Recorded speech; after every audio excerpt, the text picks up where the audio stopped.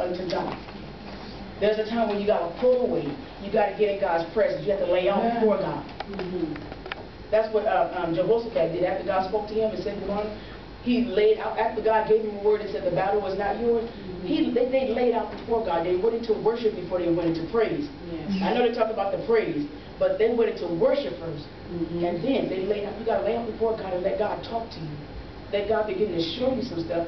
And while you worshiping God and lay out before God, God begin to show you yourself. A lot of times we don't want to see ourselves.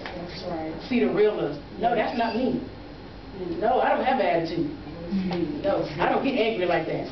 No, it's me. He's trying to take that out of you because see, understand, we have not tapped into areas where God wants us to go in. When we should be here, some of us are still right here. Because we really don't want to dedicate and consecrate ourselves unto God like we should. We should be so on fire for God, like they were in the New Testament, how they turned the city upside down.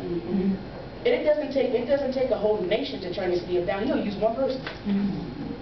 He'll use one person, but we have to learn how to consecrate ourselves. And how do we do that? Through prayer.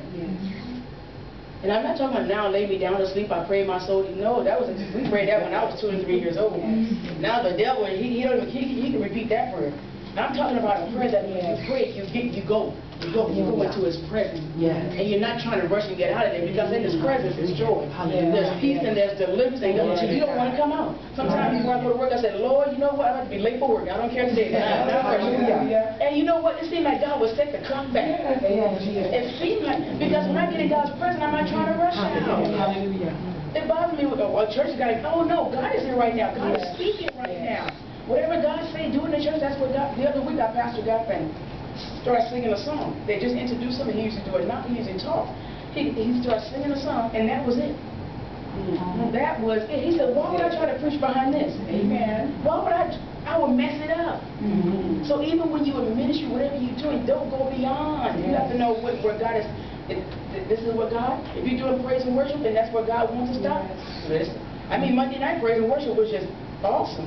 I said, we can start right here. I love, because one thing about it, you can tell when a person doing praise and worship, not just in church, but when they worship at home.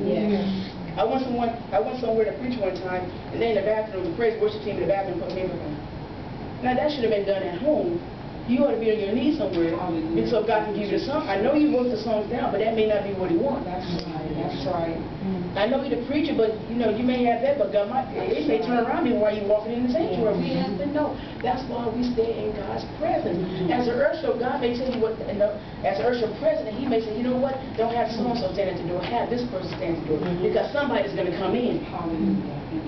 Because everybody's not ready to help somebody. They're ready to pray for somebody. So the anointed, consecrate ourselves through prayer. You got to have a prayer life.